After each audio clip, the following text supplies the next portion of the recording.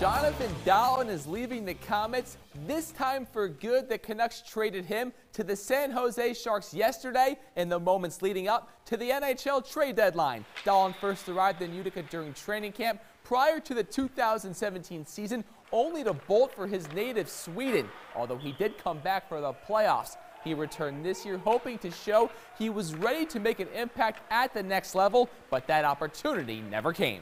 If we're not doing our job, then all of a sudden you're getting a product that's not as finished and it's not as good, and so then all of a sudden there's you don't want to send that up there, because then all of a sudden they might have the wrong idea about the player. So unfortunately that's their decision, but we did the best we could with it. He provided for our team. He did a decent job. I thought he was developing, not unlike kind of Zach McEwen, you know, and I think here we are, we see Zach McEwen, and a year and a half later he's playing in the NHL. So I think they wanted a chance at getting to the NHL faster, and I guess they thought they'd find that somewhere else. Unfortunately, the business we're in, you lose friends sometimes, you lose teammates, and just like to wish him all the best, and I hope he has a great career.